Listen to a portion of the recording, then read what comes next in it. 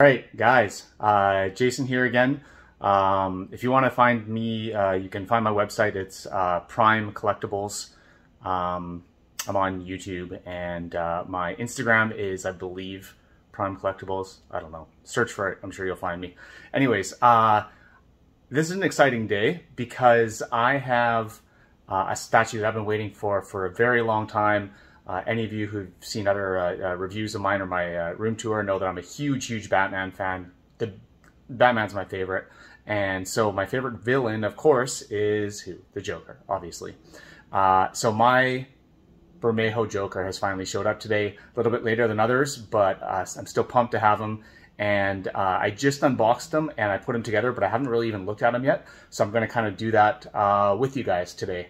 And we'll go through it and see my thoughts. But as I'm sure you can imagine, I'm pretty impressed. So let's first of all start with the boxes. Boxes, as you can imagine, from Prime 1, two massive heavy boxes. They're not the biggest that I've got. That award goes to Swamp Thing, who I haven't even opened or looked at yet, but I'll do that soon. But anyways, typical. The art boxes, you know, I haven't even pulled these out. Anyways, I mean, I'm sure they're just like any other Prime 1 art box. Probably have some stylized images of Joker on there. Typical styrofoam packaging. Nothing too special here. Prime 1, I don't think that they take particular pride in their packaging, as I've mentioned before, but it is what it is. Excuse the dishes in the sink there. But let's have a look at Lee Bermejo Joker. Wow.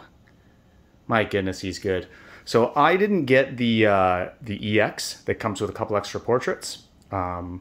It's not because I didn't want to, it's because it was sold out by the time I caught wind of this guy. And I'm not super disappointed. I would have liked to have had, there is a portrait that has his mouth open that I think looks killer.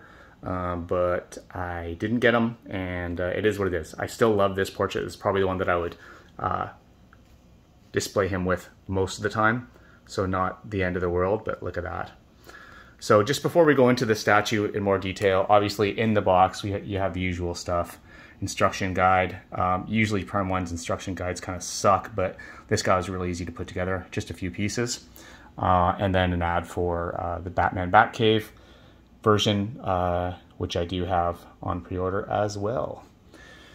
Okay, so let's take a look at this guy. Once again, awesome. Really big, really impressive.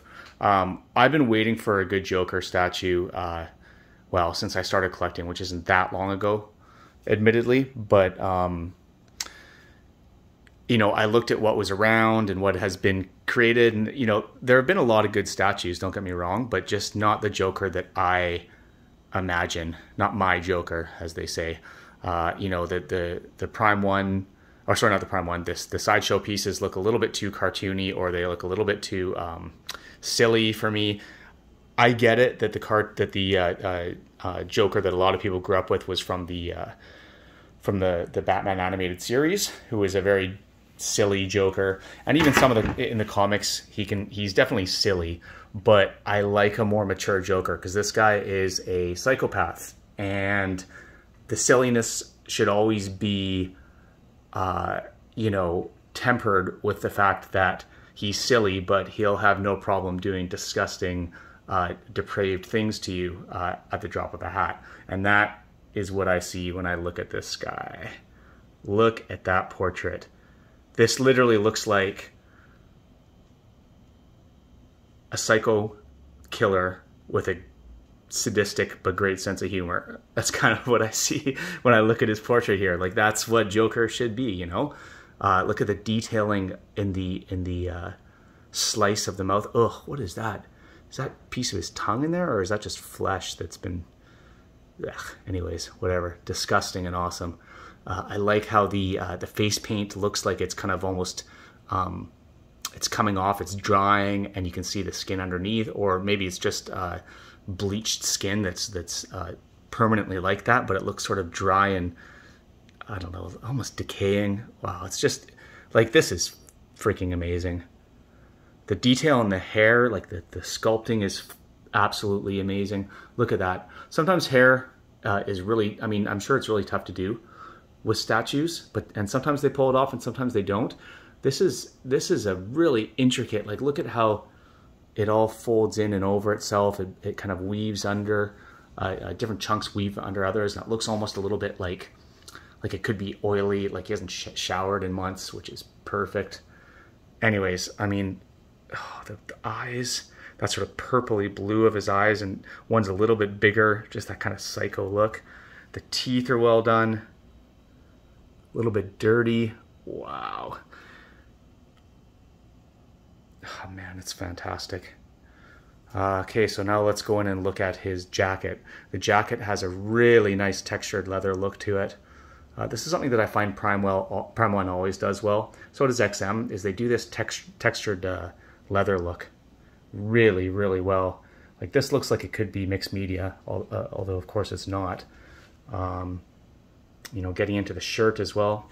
I noticed that there's a little bit of a gap in his neck here. That's as close as I can get it. Not super noticeable, but it's a bit unfortunate. Interesting. Oh, look at his neck. Wow. So the detailing in the shirt, again, it really looks like it could be mixed media, although it's not, which just is a credit to the sculptor and the painting. A little leather, different colored leather, like a brown leather vest in here. The buttons look great. Let's see if we can get a close up of them. There we go. Look at that. Oh, that button's like half tucked into a ripped hole. That's fucking awesome. The gloves, again, leather gloves that match the jacket, but I like how you can see the gray skin underneath. That's such a cool, cool little detail. Oh man, just so well done all around. And then we get down to the pants, and they have this sort of, man, I don't even know what you would call this material that it looks like. It looks like a shiny woven material. I'm not sure how to describe it. I mean, you can see it here. It looks like it could be cloth, but kind of a iridescent cloth. I'm not sure. Anyways, it's really, really impressive in person. I hope it's coming across that way on camera as well. And then as we come down, we look at the shoes. They're tattered. It looks like some sort of animal skin, which is a really cool detail as well. Even like the stitching on the bottom of the boot looks, I'm not sure if I've seen a statue that from toe to head looks so real. I struggle to think of another one that I have, even other Prime 1 statues, that just from the top to the bottom look at that. There's a little dent out of this shoe. Like, it's just, the detail's unreal. It is unreal. Let's look around at the back here. Again, forgive my mess in the background. We just got back from a 6-month trip away, so there's shit everywhere, but it is what it is. Like, look at the detail on the jacket. And the dynamic kind of flow of it. Oh, that's awesome. That is so great. Look at the folds and textures in the jacket. Man, I don't do sculpture. I do draw and paint. And this is the kind of stuff that I just love to draw and paint. It's just so interesting. And I would imagine that the sculptor must have just had a blast with it as well. I like this little chain around the side of his leg, his wallet chain. Even that looks real. Like, man. Now I understand what all the hype was about for this statue. You know, I always thought he looked great, but people were just going nuts when they were getting him, when he was arriving to other collectors. And now I get it. It's just, everything is done perfectly.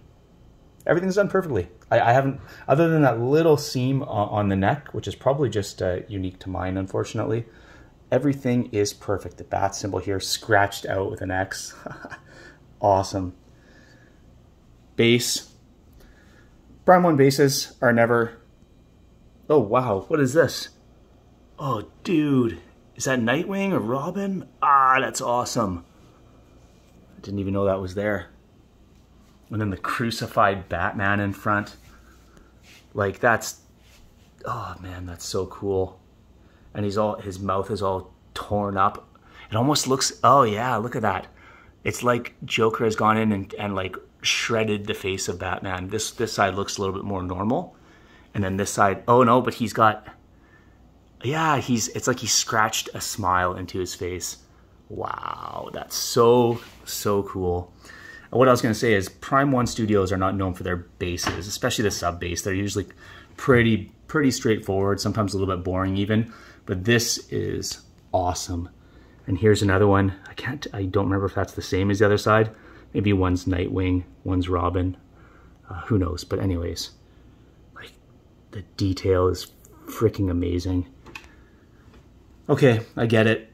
I see why everybody loves this statue so much. It's just the perfect representation of Joker in concept, and it's the perfect execution.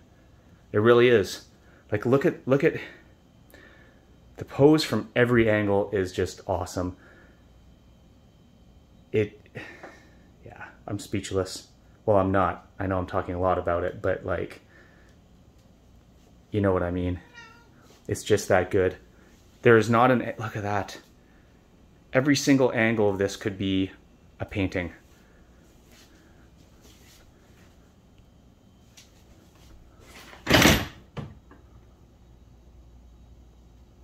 It is truly a work of art.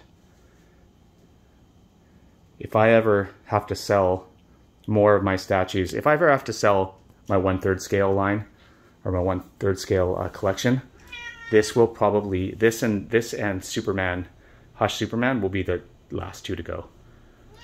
This is probably, yeah, this is within my top 3 statues that I own, and I own a bunch. Okay, Boo, chill. Here's the alternate portrait that I did get that just comes with the regular, and that's cool too. I don't know why my cat loves to, I think he was destined to be a star. He likes being in the spotlight. This portrait's pretty cool too. I think it's a reference to the comic that this is from. I'm not sure if it's from Damned or another one of the ones that are illustrated by Bermejo. I actually haven't read them. I know it's a travesty, but I haven't read any of those comics. I will. But look at that. That's another really cool portrait. I won't feature it. Probably. I can't see myself swapping out for it just because I like a more classic look. But it's pretty awesome too. Yeah, that's just the stand.